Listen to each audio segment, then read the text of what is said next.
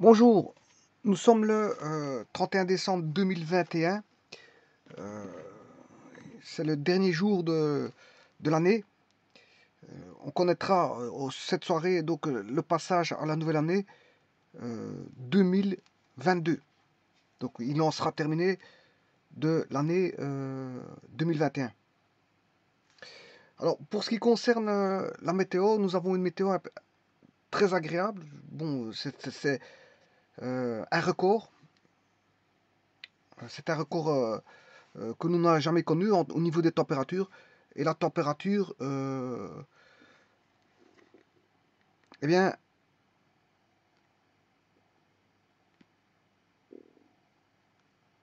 la température a atteint donc, des sommets de 14 degrés. En tout cas, bon, à l'observatoire de Ducle, au niveau de la température, ils ont mesuré une température de 14 et des 2 degrés, presque 15 degrés. Donc autant dire que c'est quelque chose d'exceptionnel en hiver. Sachez que nous sommes en plein hiver. Enfin, quoique bon, plein hiver, non, mais on a débuté l'hiver, enfin, l'hiver a débuté le 21 décembre. Donc, nous sommes le 31, donc on n'est pas en plein hiver, mais nous sommes début d'hiver. Ça fait, l'hiver a commencé une dizaine de jours, enfin, il y a 10 jours d'ici, exactement, puisque nous sommes le 31, il a commencé le 21, donc ça fait 10 jours. Nous sommes à 10 jours d'hiver, mais avec une température quand même qui a remonté, les températures se sont rehaussées pour atteindre une température de 30, de 14 degrés. Bon, ce qui est un record absolu au niveau des températures en hiver, parce que bon, l'hiver n'a pas vocation à avoir de telles températures. Hein. Généralement, bon, ça c'est bien sûr, vous aurez compris que c'est le fruit d'un climat qui n'est pas normal. Hein. Un climat qui n'est pas normal. Bon, puisque l'hiver, ça doit rester l'hiver, avec ces températures très basses, voire très basses. Mais ici, nous sommes à des températures très hautes. Et ça, c'est un petit peu, je veux dire, désolant de voir ça, puisque, bon, la planète Terre, il faut quand même la préserver. Bon, quand on voit le nombre de véhicules qui circulent au quotidien, notamment dans les zones densément peuplées, ben, on se rend compte aussi que, bon, rien qu'avec ça, ça suffit pour faire un microclimat de température élevée. Alors, sans compter d'autres moyens de transport comme l'avion, bon, l'avion qui provoque aussi voilà, d'innombrables pollutions au niveau de l'atmosphère. Bon, ceci étant dit, bon, voici donc le dernier jour de l'année, 2021, et ce soir on passera en 2022, la nouvelle année qui ouvrira ses portes dans quelques heures. Ceci étant dit, je vous présente ici un énoncé qui est la résolution de ce qu'on appelle une équation. Alors, la résolution des équations je veux dire, ne ressemble pas tout à fait à la résolution d'une équation, ou inversement, la résolution d'une équation ne ressemble pas tout à fait à la résolution d'équation, parce qu'il faut faire très attention. Qu'est-ce que résoudre une équation? Mais c'est d'écrire ce qu'on appelle des équations ou des inéquations équivalentes qui auraient, je veux dire, le même nombre de solutions, ou tout au moins en partie des solutions, une partie des solutions. Voilà. Et vous allez voir qu'ici ça va être le cas, c'est qu'une partie des solutions qu'on prendra et pas forcément toutes les solutions. Donc c'est d'écrire des équations équivalentes ou des inéquations équivalentes pour lesquelles on peut voilà, modeler pour trouver la solution finale. Donc, en fait, c'est chaque fois des réécritures d'inéquations équivalentes. Bon, équations qui nous... Enfin, ici, ce sont des inéquations équivalentes pour lesquelles ils auront, on l'espère, toujours le même nombre voilà, de solutions en égalité. Mais on ne les prendra pas forcément tous. Vous allez voir comment ça se passe. Alors, pourquoi on ne résout pas de la même manière une équation? Ben, tout simplement parce que, bon, il est très aisé de faire le produit des moyens égal au produit des extrêmes pour une équation. Mais si vous faites ça avec des inéquations, le problème c'est que vous allez perdre des signes. Voilà, ça risque de perdre des signes. Et donc, vous n'aurez pas voilà, l'ensemble des solutions. Alors quand on demande d'écrire les solutions, vous aurez compris que ce sont des regroupements d'ensemble, et donc il faut mettre le moins, il y a plusieurs manières d'écrire des regroupements d'ensemble, mais il faut le mettre avec le moins de réunions possible. Voilà, donc s'il y a moins il y a de réunions, mieux c'est. Et voilà, l'idéal c'est ça, c'est d'avoir le moins de réunions possible. Eh bien, la première chose à faire, c'est de mettre les conditions d'existence de ceci, parce que les solutions font partie d'un domaine, et donc il faut rechercher le domaine pour voir à partir de quel moment les solutions interviendront, ou les solutions feront partie d'un domaine. Donc s'il est hors domaine, bon, il n'y aura pas de solution hors domaine.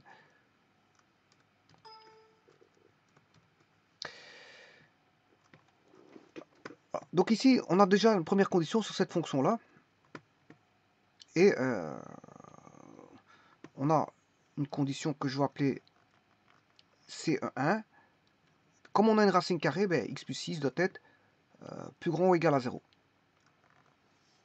Ça, la première condition. Et donc, ici, x doit être plus grand ou égal à moins 6. Donc, on a une partie du domaine, mais ça ne suffit pas. Ça ne suffit pas, c'est qu'une partie du domaine. Alors, la fonction ici est composée, enfin, l'inéquation, je m'excuse, l'inéquation est composée de deux fonctions. La question de savoir, c'est à quel moment a-t-on f de x plus petit ou égal à g de x. Voilà, c'est juste ça. Quand est-ce que l'on a, quels sont les x qui vérifient f de x plus petit ou égal à g de x. C'est un petit peu ça qu'il faut mettre en œuvre. Donc on a x plus 6 plus grand ou égal à 0, x plus grand ou égal à moins 6. Donc là on a une partie déjà du domaine.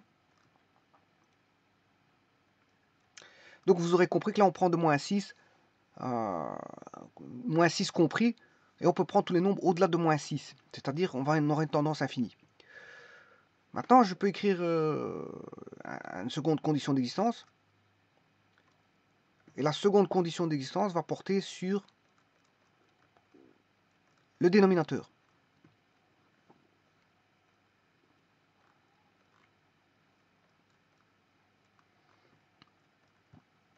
Et celui-ci doit être différent de 0. Alors, quand est-ce que c'est différent de 0? Je vais résoudre l'inéquation. On a ceci doit être différent de x.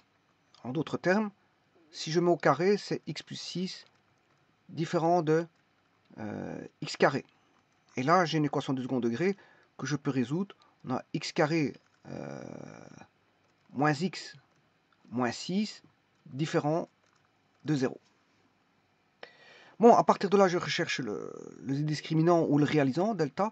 C'est b carré, moins 1 au carré, c'est 1, moins 4, fois le a, c'est 1, fois c qui vaut moins 6. Et là, vous avez 1 plus 24, 1 plus 24, ça fait 25. Donc, on peut calculer facilement la racine carrée de 25. Racine carrée de 25 qui fait 5. Et donc, là, j'ai x1, x2, là, x1, c'est moins b. Ça, ce sont les solutions hein, de cette équation du second degré. Enfin, ici, c'est plutôt x1, x2 doit être différent, parce que vous voyez que c'est différent, hein, c'est pas égal. x1, x2, différent de moins b c'est 1. L'opposé de moins b, il est là, hein, c'est moins 1. Voilà, c'est comme si vous aviez moins 1 ici. Je n'ai pas mis le, voilà, le 1. Donc, l'opposé de moins 1, c'est 1. Plus ou moins la racine carrée du delta, c'est 5 sur 2 fois a, et a valant 1. Donc on se retrouve avec 5 plus 1, 6 divisé par 2, x différent de 3, et 1 moins 5 moins 4 divisé par 2, 1 moins 5 c'est moins 4 divisé par 2, c'est moins 2. Donc on se retrouve avec moins 3 et moins 2. Mais il y en a un, bon, il est pris en compte par la première condition d'existence. Je vous rappelle qu'ici, x doit être plus grand ou égal à moins 6. Hein. Oui, plus grand ou égal à moins 6. Donc, ce qui veut dire, il va exclure directement, la première va exclure le moins 2. Le moins 2 ne fait pas partie. Voilà, il ne fera pas partie parce que moins 2 est plus petit que moins 6. Donc, il va être exclu. Moins 2 est exclu ici. Bon, il va s'auto-exclure du fait qu'on a une première condition d'existence qui l'exclut. Donc, celui-ci, le moins 2, est exclu par la condition d'existence que voici. Bon, mais il reste quand même 3 à rejeter. Hein. Le 3, donc si tous les nombres, on peut prendre tous les nombres plus grands ou égal à moins 6. Mais il y en a un à exclure dans cette zone-là, qui est le 3. Le 3, il faut l'exclure de la zone plus grand ou égal à moins 6. Bon, voilà. Donc, ce qui veut dire que si je devais écrire le domaine,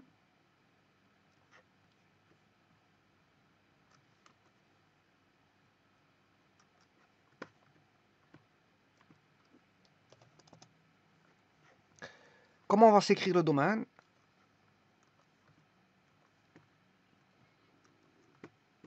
Le domaine va s'écrire donc x. Donc j'écris domaine, voilà, domaine de la fonction suivante, domaine de f. X appartient, alors moins 6 on peut le prendre, point virgule, tendance infinie, et on doit enlever la valeur 3. Voilà. Et ça, c'est le domaine. Bon, je peux écrire, comme c'est un ensemble de valeurs, je peux mettre entre accolades. C'est entre accolades, voilà. Donc, le domaine, c'est ça. Le domaine de la fonction, c'est les x de points. Le domaine de f, c'est 2 points x appartenant à l'ensemble des nombres, tels qu'ils soient compris dans un intervalle ou qui va de moins 6 à l'infini, et dont on ne prend pas le 3. Alors maintenant je vais vérifier ceci par GeoGebra. Je vais écrire la fonction, donc vous vous rappelez que c'était 1 sur sqrt donc de x plus 6, hein, dont j'enlève le x. Et c'est cette fonction là. Alors vous allez remarquer les asymptotes. Donc vous voyez qu'elle commence bien en moins 6. D'ailleurs, en moins 6, j'ai une valeur. Hein. Moins 6, j'ai une valeur. Puisque si je mets moins 6 plus 6 dans la racine carrée, ça fait 0. Racine carrée de 0, ça fait 0. Et comme j'ai pris x égale 6, donc ça fera 0 moins 6. Hein, je peux vous l'écrire. Je vais vous l'écrire ici. Hein, j'ai pris x égale 6 en moins 6. Moins 6 plus 6, ça fait 0. Racine carrée de 0, ça fait 0. Et là, il va rester moins 6, parce que j'ai pris moins 6, ce qui fait plus 6. 0 plus 6, ça fait 6. Et on aura bien sûr un sixième. Voilà. Pour moins 6, on aura un sixième. Donc, si je prends le point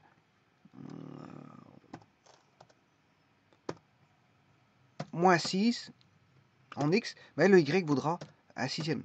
Voilà pour cette fonction. Vous voyez qu'elle s'arrête là. Vous voyez que le moins 6 est pris. Hein. Il est bien pris. Alors maintenant, en ce qui concerne le x différent de 3, vous voyez qu'il y a une asymptote. Ouais, je vais dessiner les asymptotes. Asymptote de f. Voilà, il recherche.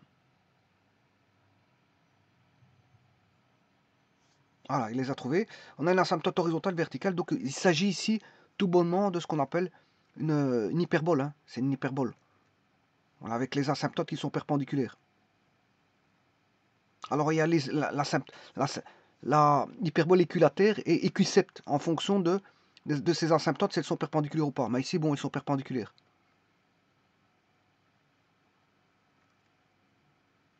Donc elle est équilatère ici. Voilà, parce que les asymptotes sont perpendiculaires.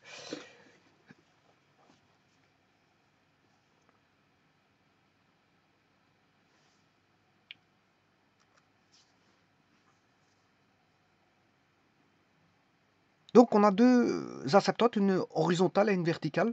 Donc si on a une asymptote horizontale verticale, il n'y a forcément pas d'oblique. Hein. n'y a pas d'oblique. Une fois que vous avez une horizontale, verticale et une horizontale, vous avez les deux là, ben, l'oblique, vous ne l'aurez pas. Voilà. Et bon, la tendance infinie, on sait de la trouver facilement, la tendance infinie. Vous faites tendre x plus 6 vers l'infini, ça fait l'infini. Racine carrée de l'infini, c'est toujours l'infini. Voilà, ici on a une forme indéterminée, moins l'infini, moins sur le moins l'infini. Mais ici on peut trouver, bon, moins l'infini, moins l'infini. Bon, normalement c'est une forme indéterminée, mais on sait soulever l'indétermination, on trouvera plus l'infini. Et 1 sur plus l'infini, en gros ça fait 0. Voilà, donc on tendra vers 0. Mais là il y a une indétermination à soulever. Comme je ne fais pas le calcul de l'asymptote ici je ne le montre pas. Hein, voilà. Mais sinon, il y a moyen de soulever la détermination de ça facilement, pour avoir tout simplement l'infini. Donc 1 sur l'infini, ça fera 0. Bon, ceci étant dit, on a la première fonction, le domaine de la première fonction. Maintenant, on va rechercher le domaine de la seconde fonction, voilà, qui est 1 sur x plus 3, qui est g. Voilà, et ça, je veux l'appeler g. Donc, la première était f. Ici, c'est g de x. Voilà. Et bien sûr, je vais chercher le domaine de g. Ben, il faut chercher les conditions d'existence. On a un dénominateur x plus 3 différent de 0, donc x différent de moins 3. Ici, c'est très simple. On a une asymptote. Voilà, un asymptote qui sera normalement... c'est aussi une hyperbole ici. On aura une seconde hyperbole. Voilà, donc apparemment, on a deux fonctions qui sont des hyperboles, tous les deux avec des asymptotes horizontales et verticales. Donc on aura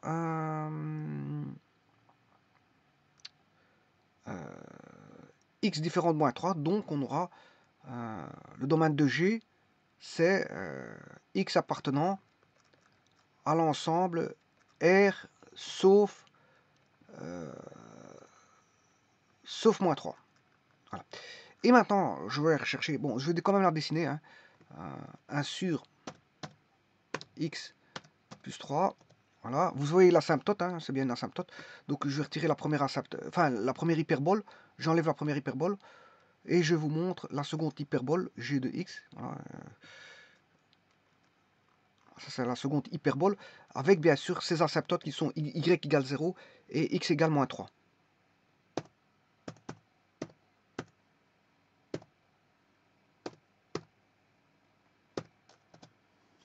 Voilà. Donc on a bien deux asymptotes, deux hyperboles, je m'excuse, deux hyperboles, une en vert et une en orange. On demande bien sûr le domaine total des deux, il faut le domaine total. Or le domaine total, on va rechercher le domaine total de la fonction que je vais appeler h.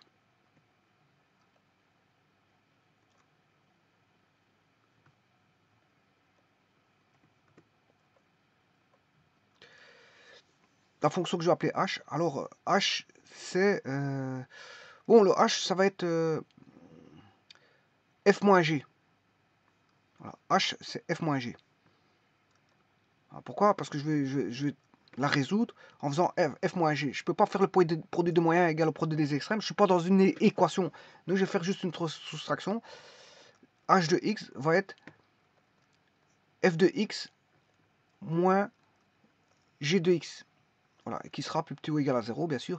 Mais en tout cas, j'aurai la fonction h ici. Et le domaine, c'est le domaine de h égal au domaine de f interdomaine de G. Bon, ce qui veut dire que le domaine de f, ben, on l'a trouvé.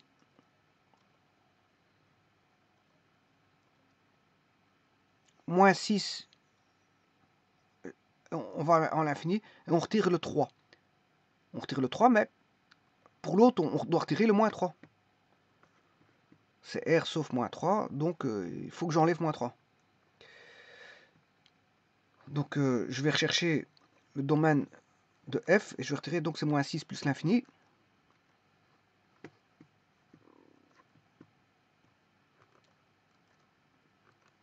moins 6,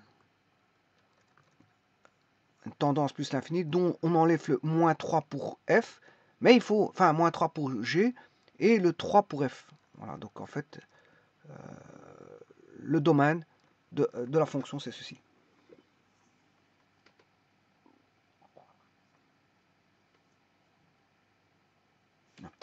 Donc, le domaine, vous l'avez. Donc, ça veut dire que si vous devez résoudre l'inéquation, quand est-ce que, à quel moment les x de la fonction f, alors je rappelle que la fonction f, elle est en verte, quand est-ce que f est plus petit que g, plus petit ou égal à g. Voilà. F est plus petit ou égal à g.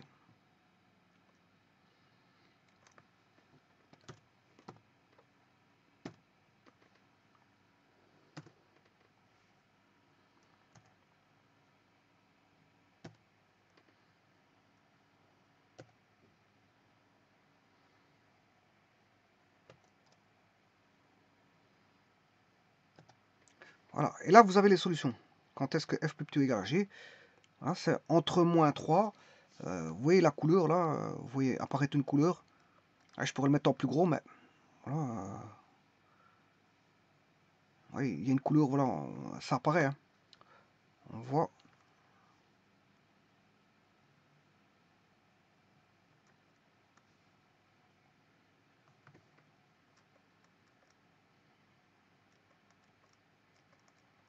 C'est en gros en contraste. Et là, ça, ce sont les solutions. Hein. Les solutions sont là. Bon, maintenant, je vais rechercher ces solutions-là. Bon, je les ai trouvées par GeoGebra, mais bien sûr, elles sont comprises entre moins 3 et l'intersection des deux courbes. Alors, l'intersection des deux courbes, c'est l'intersection de la courbe là et celle-là. Voilà, là, vous avez une intersection à moins 0,31. Et puis, bien sûr, elle redémarre à l'asymptote 3. Vous avez l'asymptote 3. Ça, c'est l'asymptote à partir de 3. Donc, apparemment, les solutions seraient moins 3 jusqu'à moins 0,31. Et ensuite, on partirait de 3 jusqu'à l'infini. Bon, donc, je vais écrire les solutions GeoGebra et puis je ferai la résolution. Donc, les solutions par GeoGebra, les solutions, c'est x appartenant à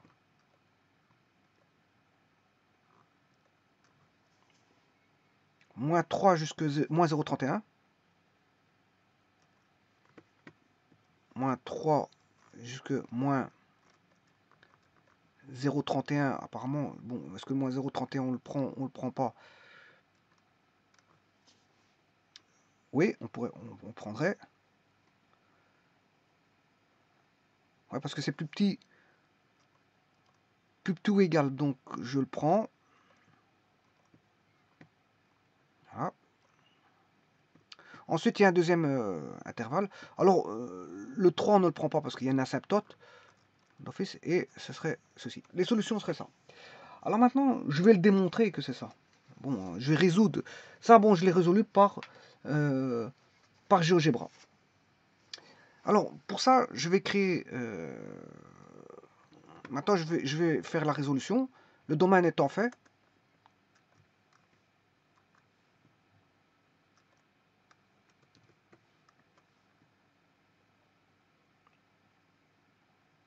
Alors, je ne peux pas faire le produit des moyens égal au produit des extrêmes parce que je vous ai dit que sinon, on fait disparaître des zones de signes. Ici, je vais m'atteler à faire apparaître des inéquations équivalentes. Bon, avec bon, qui ont le même solution en égalité. Vous allez le voir. Alors la première chose à faire, je vais prendre celui-ci.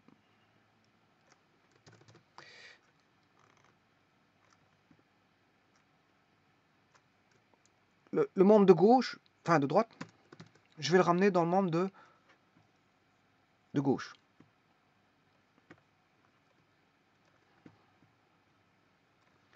Voilà. Et il faut rechercher un zonage de signes. Quand est-ce que les x vont vérifier f-g plus petit ou égal à 0. C'est ça la résolution va s'arrimer à cette écriture-là. Bon, maintenant, je peux mettre au même dénominateur. Alors, pour mettre au même dénominateur ceci,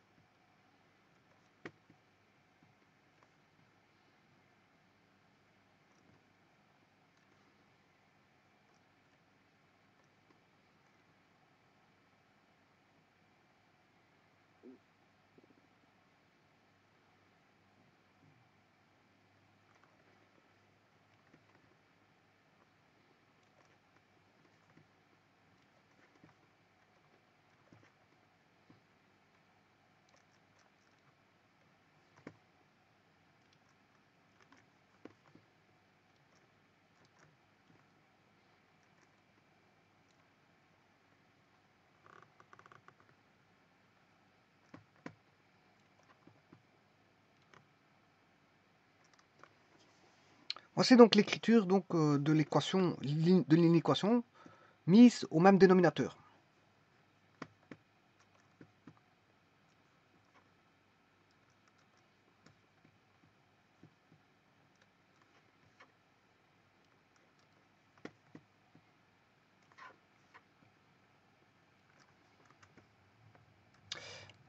Quoique bon, elles sont mises au même dénominateur, mais séparément. Maintenant, je vais réunir toutes en une seule fraction. Là, elles sont séparées. C'est une mise au même dénominateur séparément. Maintenant, je vais mettre plus qu'une barre de fraction. Alors, si vous mettez plus qu'une barre de fraction comme ceci, voilà, le moins qui est ici va se retrouver là.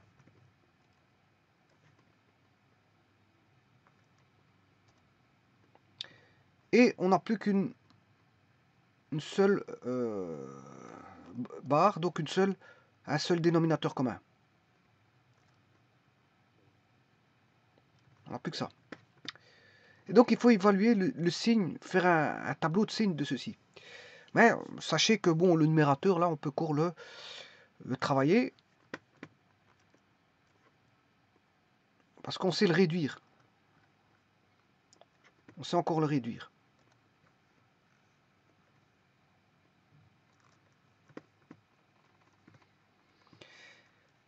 Alors c'est x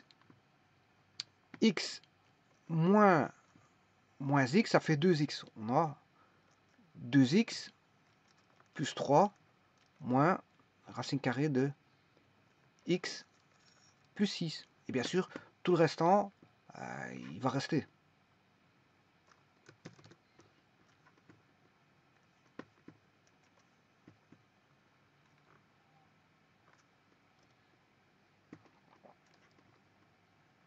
Et il faut faire un tableau de signes de ceci. Et voir quand est-ce qu'on a... quand est-ce que c'est plus petit ou égal à 0.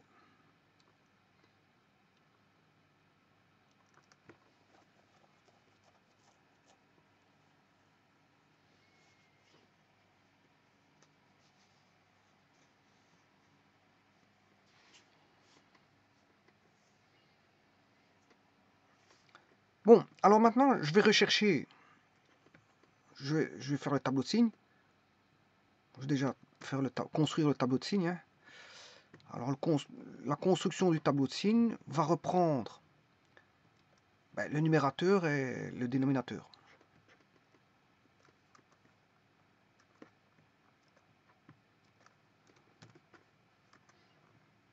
Alors, vous devez rechercher les racines de chacune des expressions constituant la fraction rationnelle. Voilà, on a celui-là, celui-là,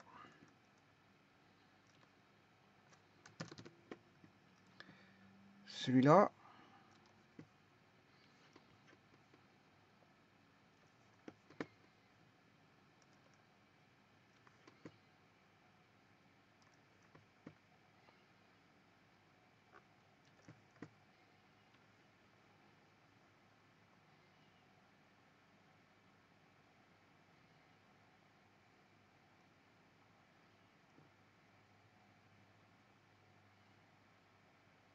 voilà.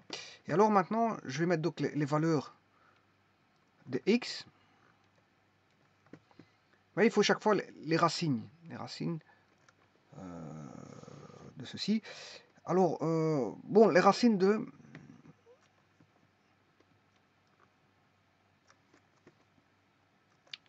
du dernier.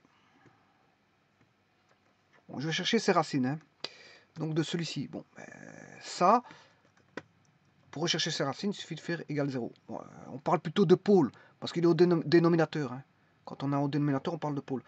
Donc on a racine de x plus 6.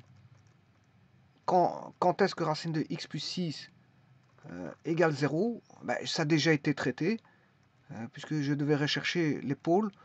Voilà, c'est ici. Simplement, là, il faudra mettre égal.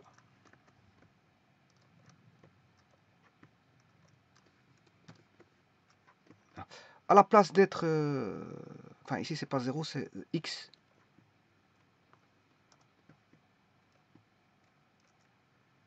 Voilà. Et alors, bon, c'est pas différent, c'est juste égal. On va mettre égal, égal, égal.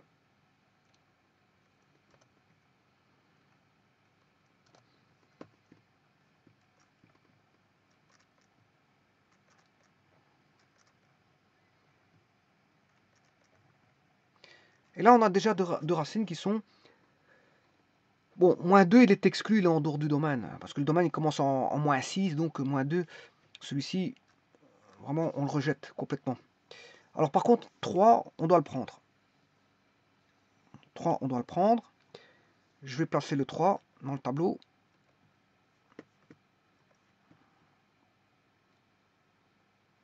Voilà. Alors, maintenant, ça, c'est pour celui-là. C'est la racine de celui-ci. Bon, je peux faire déjà les signes. Hein. Je vais remplacer par des valeurs. Si je prends 5 ou je prends 10, 10 plus 6, si je prends x égale 10, voilà, je prends une valeur 10. 10 plus 6, ça fait 16. Racine de 16, ça fait 4. 4 moins 10. 4 moins 10, c'est moins 6. Voilà. Ce qui veut dire que toutes les valeurs ici sont négatives. Bon, maintenant, si je devais prendre de l'autre côté, je vais prendre une valeur moins 1. Si je prends moins 1, non, moins 2, ou plutôt, je prends moins 2. Si je prends moins 2, je vais mettre placer moins 2 ici. Je vais mettre moins 2 ici. Voilà. Alors, moins 2 plus 6, ça fait moins 4. Ça fait 4. Racine carrée de 4, ça fait 2. 2 moins 2, ça fait 2 plus 2, ça fait 4. 4 étant positif, bon, tout ce qui se trouve par là est positif.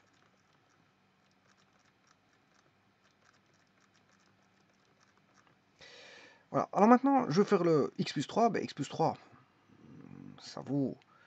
Ça, il s'annule en moins 3. Moins 3 plus 3, ça fait bien 0. Vous résolvez l'équation x plus 3 égale 0. Donc x plus 3 égale 0. X égale moins 3. Bon, ça, c'est une équation du premier degré. C'est assez simple. Alors là, la zone de signe, c'est moins, parce que le coefficient angulaire de A étant positif, c'est 1x. C'est 1x plus 3. Ce qui veut dire que le coefficient angulaire vaut 1. Ça veut dire que la droite est montante. Et quand elle est montante, elle va couper l'axe ici, quelque part. Les y ici sont négatifs. Et là-bas, les y sont positifs, sont au-dessus de l'axe. Bon, c'est comme ça qu'on voit, rien qu'en voyant, en regardant. Vous pouvez remplacer par des valeurs. Hein. Voilà. Si vous remplacez par x égale moins 2 plus 3, ça fait Oui, mais le moins 3, il est plus petit que moins 2. Hein. Là, je me suis trompé. Moins 2, il est... Je vais reculer ça. Moins 3, je vais le mettre ici.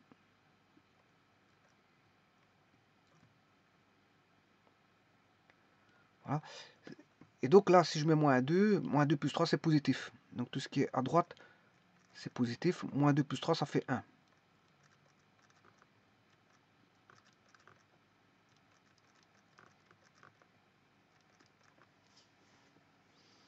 Voilà, il ne reste plus qu'à rechercher les racines de 2x plus 3 moins racine carrée de x plus 6. Ainsi. Bon, ici, je n'ai pas besoin de marquer le 4. Hein, bon, c'était pas 4. Voilà. Les valeurs, je ne les indique pas. Dans un tableau de signes, c'est uniquement les signes. Hein. On ne peut pas mettre les valeurs. Vous pouvez les mettre aux extrémités, mais voilà, mais dans un tableau de signes, ce sont les signes uniquement. Voilà, donc le moins 6 n'a pas sa raison d'être dans le tableau parce que c'est uniquement les signes qui intéressent et pas le signe et la valeur. Bon, maintenant, on va rechercher les racines.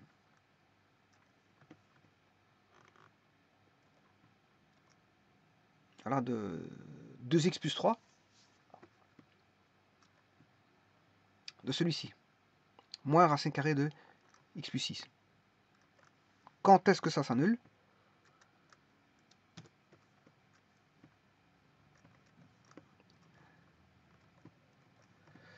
Eh bien, il suffit juste de faire égal 0. 2x plus 3 égale racine carrée de x plus 6. Et là, je vais mettre au carré. Alors, je vais mettre au carré. Dans chaque membre, on aura 4x carré plus 12x plus 9 égale x plus 6. Et on a une équation du second degré qui est 4x carré plus 12x moins x, ce qui fait 11x. 9 moins 6, 3 égale 0. Et je vais rechercher le delta. Alors, delta, ça fait b carré. B carré 121 moins 4 fois A fois C. Donc on se retrouve avec 121 moins 4 fois 4, 16. 6 fois 3, 18. 18 je reporte 1. Voilà. 4 fois 4, 16. Donc ça fait 48. 48. Voilà. 48. Donc ça fait 48. Alors 121 moins 48. 121 moins 1, ça fait 120. 120 moins 40. 120 moins 20, ça fait 100. Moins 20, 80. Et il faut qu'on enlève 7. 80 moins 7, ça fait 73. Donc on se retrouve avec 73. Donc les racines, c'est moins b, moins 11. Plus ou moins racine de 73 sur 8. Voilà. Et là, vous avez les deux solutions, x1, x2. Bon, là, ça, je ne sais pas combien ça fait. Hein. Bon, je vais bien calculer la machine. Racine carrée de 73. Ça fait 8,54. Moins 11. Divisé par 8. Moins 0,306. Oui, c'est ça. C'est le fameux moins 0,331. Voilà, c'est le moins 0,31 tout à l'heure. 0, moins 0,306. Voilà, après je m'arrête. Hein, il y a encore des valeurs, mais voilà, je vais...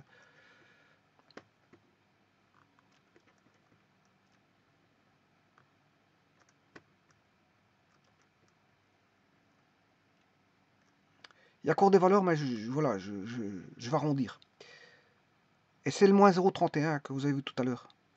Et alors maintenant, celui-ci, c'est racine carrée de 73 moins, fois moins 1 moins 11 divisé par 8.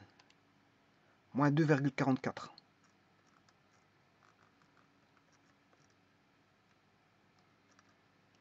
Bon.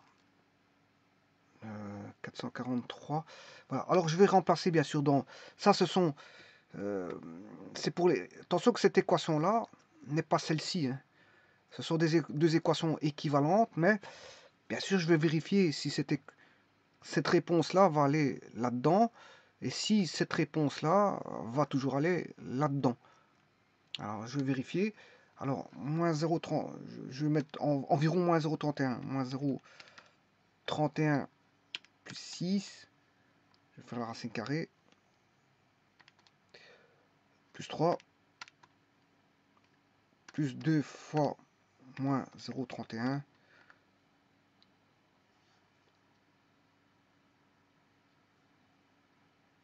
Ah.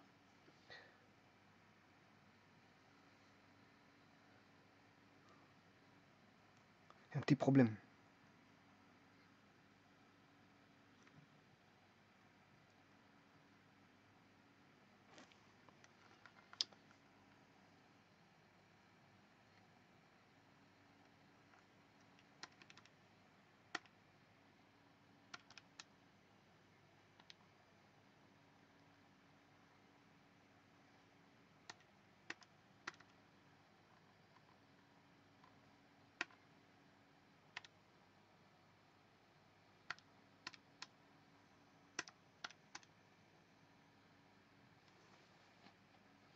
Peut-être que j'ai mal calculé.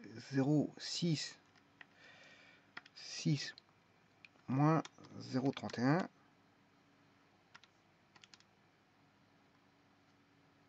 Ah oui, c'est parce que j'ai oublié mon moins. Fois moins 1. Voilà. Plus 3. Plus 2 fois moins 0,31. Voilà, j'ai pris environ 0, mais c'est parce que j'ai pas été précis, mais ça fait 0. Donc, celui-ci, il est acceptable. Est acceptable. Donc, il vérifie l'équation 1. Parce que ça, c'est une équation équivalente. Hein. C'est pas dit qu'ils ont... Toutes les solutions de la 2 sera dans la 1. Voilà. Alors, maintenant, je vais regarder la deuxième. Moins 2,443. Je vais prendre moins 2,44. 6 moins 2,44. Fois moins 1. Plus 3. Plus 2 fois moins 2,44. Voilà, et celui-ci donne moins 5,44. Autant dire que ça ne fera jamais 0. Donc, celui-ci est à rejeter. Donc, vous voyez que ces deux solutions, enfin, deux équations équivalentes, mais elles ne sont pas si équivalentes que ça, parce que les solutions de l'une ne sont pas complètement les solutions de l'autre. Donc, celui-ci est à rejeter. On rejette la solution, donc moins 2,44. Donc, il n'y en a qu'une seule qui est acceptable, qui est le moins 0,31. Alors, je vais placer mon moins 0,31.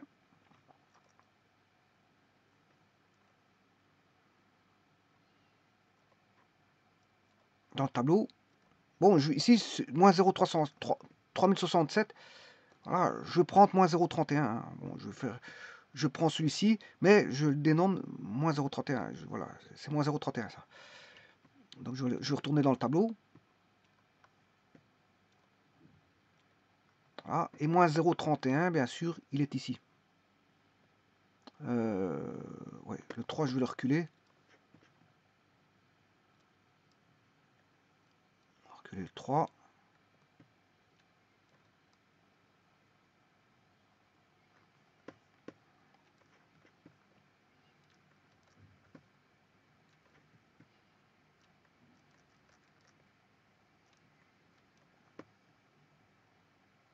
Alors, je vais placer le moins 0,31 ici.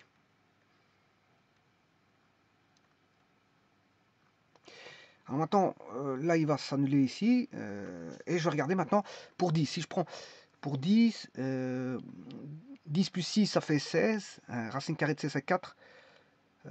2 fois 10, ça fait 20. 20 plus 3, 23. Moins 4. Bon, vous en conviendrez que c'est positif. J'ai pas besoin de calculer ça. Maintenant, l'autre côté, mais si je prends par exemple 0, non, 0, il est toujours dans la zone au-delà de moins 0,31. Je prends moins 1, non, moins 2, je prends moins 2. 6 moins 2, 4 racine carrée de 4, ça fait 2, on aura moins 2. Alors, moins 2 fois 2, c'est moins 4, moins 2, moins 6 plus 3, c'est négatif. Alors, si vous ne voulez pas vérifier, ben, je vais construire 2x plus 3 moins x plus 6. Ben, vous voyez que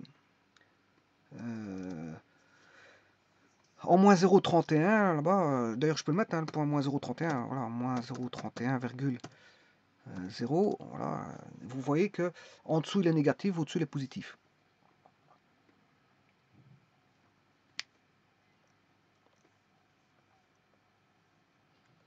Et maintenant, j'ai plus qu'à faire le produit, les signes, pour trouver la solution. Donc on aura du plus, comme ceci. Bien sûr, vous aurez compris que ça s'arrête en moins 6. Hein. On s'arrête en moins 6 parce que le domaine n'est pas défini. Bon, il est défini à partir de moins 6. Donc, à partir de moins 6, c'est bon. Mais à gauche de moins 6, il n'y a plus rien qui existe. Hein. Ça, c'est une zone encore bleue, on va dire. Tout ce qui se trouve après est en rouge. Il n'y a rien qui existe là-bas. En dessous de moins 6, il n'y a rien qui existe.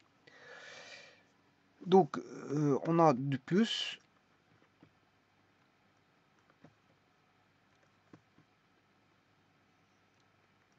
Plus. Alors, 0, il est au dénominateur. Ça n'existe pas. On a du moins. 0, il est au numérateur ici. Ouais, ici, on a encore une zone. Bon, je reconnais le 3 parce que c'est un petit peu... Je vais reculer juste celui-ci. On va le remettre là.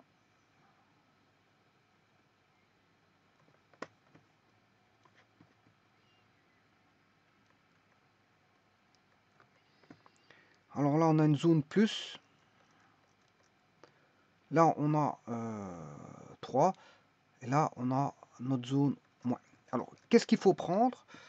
Ben, on doit prendre les plus petits ou égal à 0. Donc, on va prendre cette zone-là jusque là. Et ensuite, la zone là par là. Et donc, ça fait bien. On a bien la solution. Les solutions, c'est bien. Moins 3 que l'on ne prend pas. Virgule moins 0,31. Ah ouais, moins 3 on ne prend pas là. Est-ce que je l'ai fait tout à l'heure?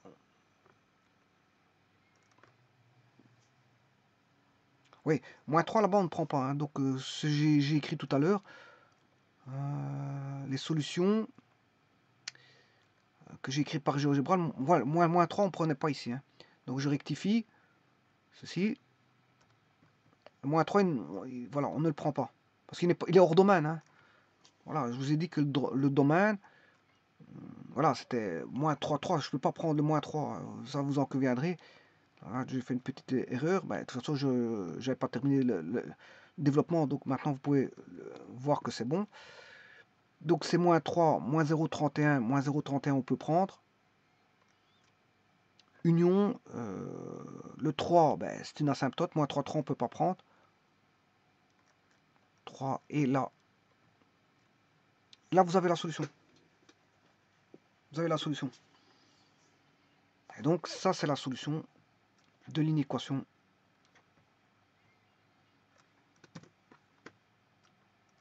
que voici.